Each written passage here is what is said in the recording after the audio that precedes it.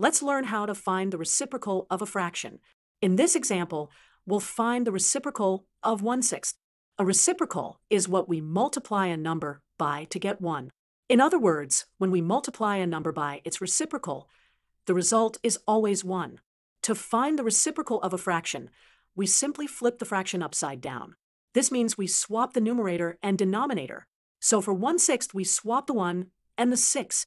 The fraction 6 over 1 can be simplified to just 6, since any number divided by 1 equals itself.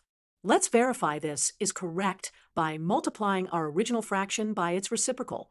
1/6 times 6 equals 1, proving that 6 is indeed the reciprocal of 1/6. Let's see why this works. When we have 1/6, we can think of it as one piece when something is divided into 6 equal parts. When we multiply this by 6, we're taking 6 of these 1/6 pieces, which gives us back 1 whole.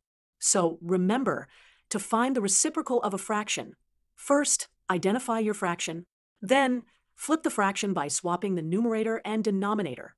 Finally, simplify if possible. You can always check your answer by multiplying the original number by its reciprocal. The result should always be 1.